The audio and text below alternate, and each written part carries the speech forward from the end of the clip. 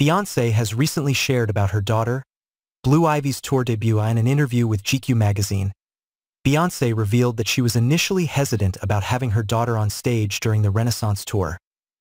However, despite having her reservations, Ivy, 12, made memorable appearances during the tour, including a standout performance at Stade de France in May 2023. Beyonce explained that although she tried to keep personal life separate from her career, Ivy earned her place on stage. She's a natural, but I did not want Blue on stage. Blue wanted it for herself. She took it seriously and she earned it, Beyonce said. She added, and most importantly, she had fun. We all watched her grow more and more every night before our eyes. Beyonce also revealed that the tour was strategically planned during Ivy's school holidays to balance family life and professional commitments. I try to only tour when my kids are out of school. I always dreamt of a life where I could see the world with my family and expose them to different languages, architecture, and lifestyles.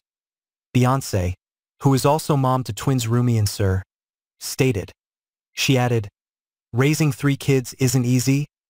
I love it. It's grounding and fulfilling.